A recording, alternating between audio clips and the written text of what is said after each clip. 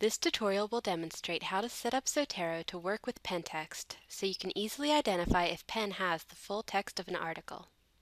First, you'll need to know the address of PennText's link resolver, which is http://elinks.library.upenn.edu/sfx_local. Next, open up Zotero. Select the Tools cog and click Preferences.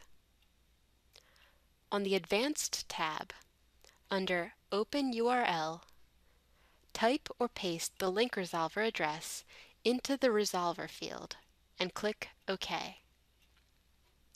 Now, when you are viewing a citation of a journal article in Zotero, you can easily determine whether the Penn Libraries have the article by clicking on the Locate button on the Citation Info tab. To learn more about using Zotero, please view the other tutorials in this series.